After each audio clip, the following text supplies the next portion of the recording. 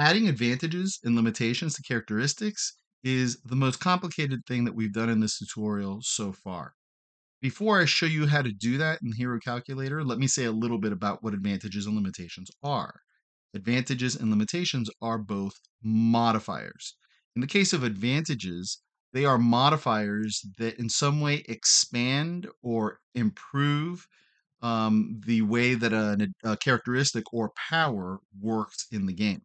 In the case of limitations, they are modifiers that in some way constrain, limit, or reduce the way that a characteristic or power works in the game. Advantages and limitations are both expressed in fractions. So 1/4, 1/2, 3/4, +1, +1 1/4, and so on and so forth. In the case of advantages, that fraction is a multiplier that increases the number of points that you allocate to a power. In the case of limitations, that fraction is a divisor that reduces the number of points that you allocate to a power. In order to show you how this works in the Hero Calculator, I'm going to be working with a couple of examples. For advantages, I'm going to be using the example of Freedom Star, who, like another patriotic hero that I can think of, can do this all day. And what that means is that Star is going to have a plus 2d6 to his strength, but he's going to have the advantage no endurance cost attached to that extra strength. See, in champions, when somebody uses their strength or power, they reduce a resource called endurance by a certain amount, which tires them out. But because we're attaching this advantage to this extra strength, Freedom Star won't have to expend endurance when he's using that extra strength in combat.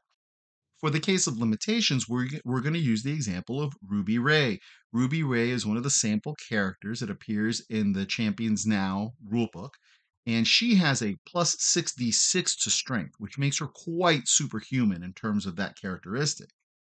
However, she only has access to that additional strength while she's flying. So we're going to attach the limitation conditional only while flying.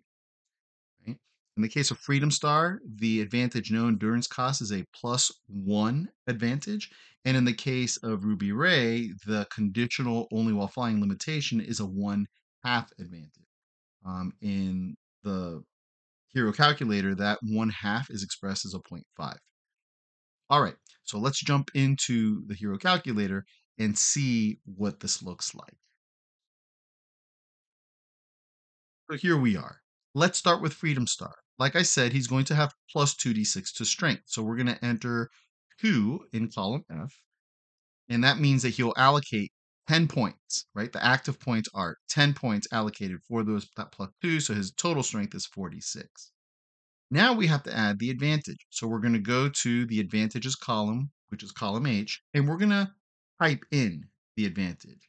No endurance cost. And something I like to do when I enter an advantage or a limitation for that matter is to, in parentheses next to it, record the value.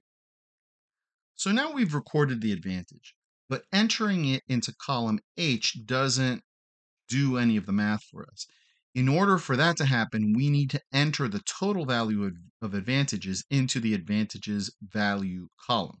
So we'll go ahead and enter a 1 in that column, and you're going to see that the 10 active points is going to double the 20 heightened points. We call them heightened points because they are heightened in number by the advantage value.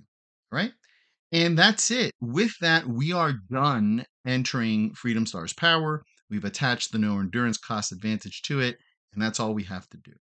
Okay, the total points allocated are 20. All right, so now let's work with Ruby Ray. I'm going to delete all of my work for Freedom Star, and let's do Ruby Ray. So Ruby Ray, as I said, has plus 66 to strength. So we'll enter a 6 there. The active points, therefore, are 30. No advantage, so we don't enter anything there. So therefore, no advantage value either. And we have a heightened points, which are not heightened at all. They're just 30. They are the equivalent of the active points. Now we have to enter her limitation. And that was conditional only while flying.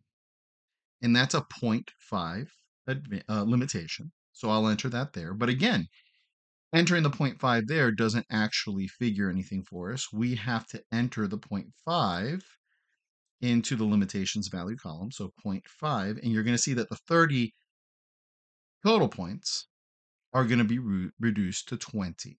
Again, the hero calculator does all the math when you enter the value into the appropriate column, right? And that's it. That's all you have to do for Ruby Ray. There's one more thing. There's no reason why Ruby Ray couldn't also have advantages in her power, right? So let's go ahead and give her the same advantage that we gave Freedom Star. So no endurance cost. Okay, that's a +1 value. We'll enter the 1 in the advantages column. All right, and you'll see that she has +66 to her strength, which is a 30 active point allocation. No endurance cost doubles that to 60 points. And then we apply the conditional only while flying, and that's a 0.5. And so those 60 points are reduced to 40. So that's it. That is how you enter advantages and limitations into the hero calculator. We are now ready to move on to powers. And the good thing is that knowing how to work with advantages and limitations here is going to be a great benefit when we're working with powers.